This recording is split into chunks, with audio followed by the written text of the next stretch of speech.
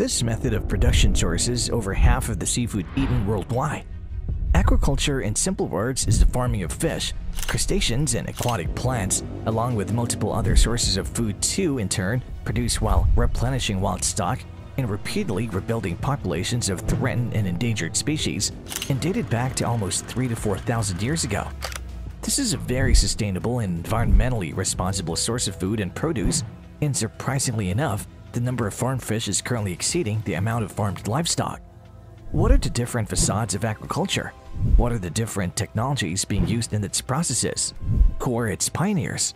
The answers to all of the mentioned questions will be duly answered now. Although in recent times, there hasn't been a significant development in the field of aquaculture, the Blue Revolution has resulted in a somewhat massive increase in aquaculture practices, especially fish farming throughout the world. The primary source of produce raised in agriculture are fishes, which are grown in specially purposed tanks, fish ponds, and ocean enclosures. This practice has surely made it possible to slow down the process of disappearance of aquatic species, although not completely nip it in the bud. With new and upcoming technologies, the disappearance of rare marine life can be completely stopped.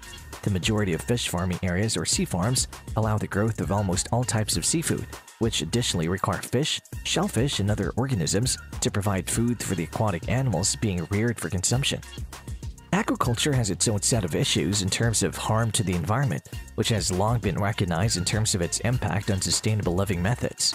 This adverse impact has been seen particularly in the poor nations, which currently practice aquaculture using pollution-inducing methods, which create pollution from harmful chemicals and pesticides. A prime example of this is aquaculture in Malaysia, which has resulted in the widespread devastation of the mangroves, which in particular are critical habitats for biodiversity. To prevent this, the advancement in technology is critical for overcoming some of aquaculture's problems.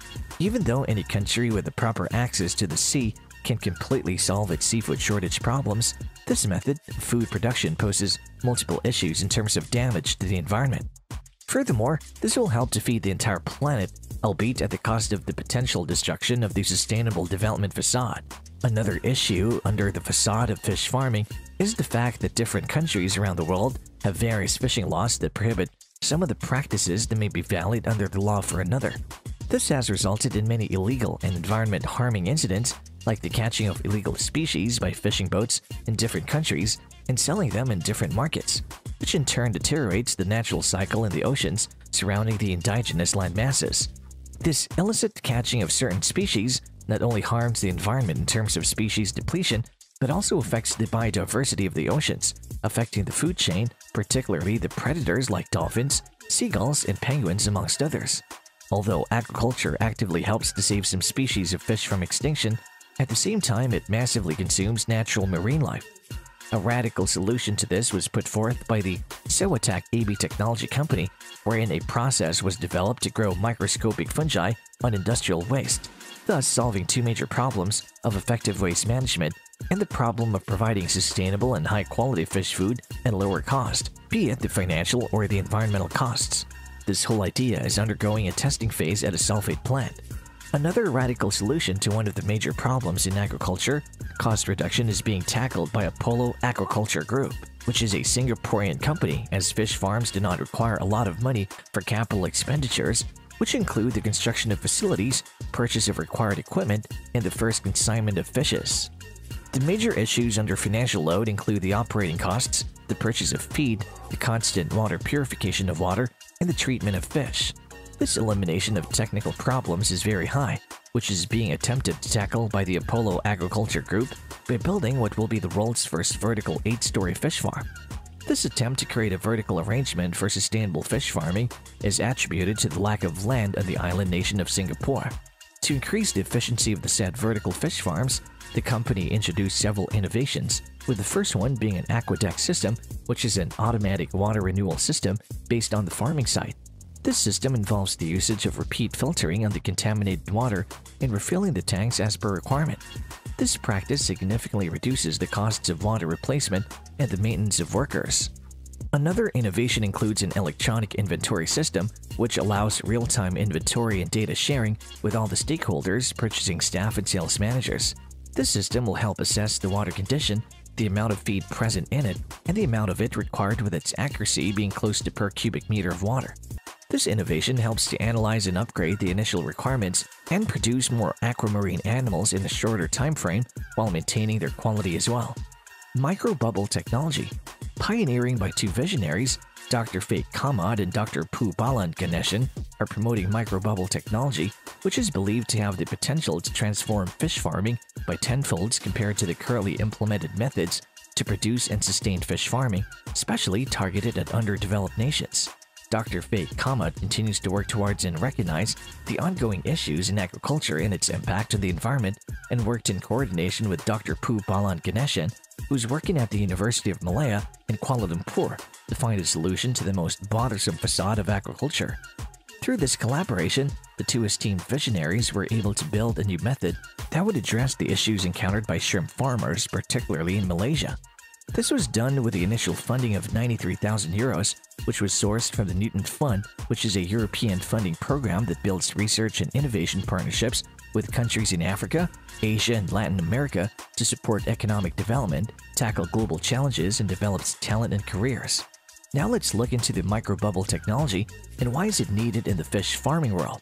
The visionary set out to investigate how the use of a microbubble aeration system could very much be a potential new direction for shrimp aquaculture while lowering costs, increasing productivity, improving land usage efficiency, reducing energy requirements, and the impact of shrimp farming on the environment, and putting the industry on a more sustainable footing, both in terms of benefit to the economy and the safety of the environment.